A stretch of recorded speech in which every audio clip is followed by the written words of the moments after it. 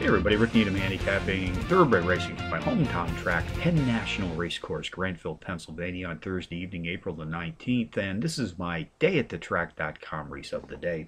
Take a look at race 8 tonight, folks. 9:14 p.m. Eastern Post Time, 5.5 furlong sprint on the dirt track. Fillies and mares, 4 years old, and up race for a claiming prize of some $18,000. Contenders number 4, Dancing and Nicky's, number 1, Penny's Boat, number 3, number 1, Cherry, and number 6, Sexy Athena. Number 4, Dancing at Nicky's, takes a big class drop of 17 units this evening, has produced power run performances facing substantially better company in her last 5, hitting the board on the pair, including a power run win in her 5th race back. Jockey Forrest Boyce and trainer Ed Allard send her to the post tonight. They've hit the board with 66% of their entry saddled as a team to date. Number 1, Penny's Boat, comes off a win in her last start. Her recent past performance sheets also show a trio of additional power run board hits in her last 5 outings.